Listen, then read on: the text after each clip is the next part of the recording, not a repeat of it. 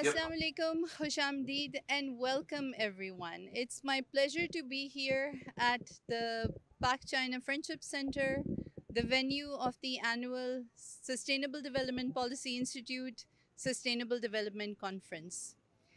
The theme of this year's conference is From Fragility to Resilience, Enhancing Sustainable Development. And I am so excited about the conference, about the rich discussions and the information and knowledge that's going to come out of this conference.